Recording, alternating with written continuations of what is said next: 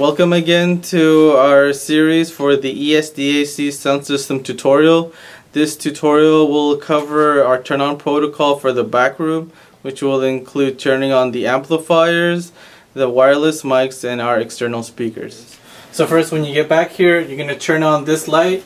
You'll pull this cord out to turn it on so that you can see your workspace. Next, we're going to turn on this power strip here, which will turn on the Bose speakers up in front. So you flip this switch here up, and then you'll know that it's on by these two blue lights here on the power strip. Next, we'll turn on this black power strip here in the front. This will turn on the amplifiers down here in this box below. So then we'll turn this on right here. And then next, we'll turn on this big gray power strip here and right back.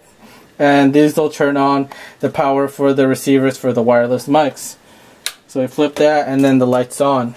Now the final step is to go down here to our little control box, and we're going to turn on these two amplifiers down here. This first one down here is for the main speakers that are there on the side of the church. So we'll flip this up and we'll see that the power light is on.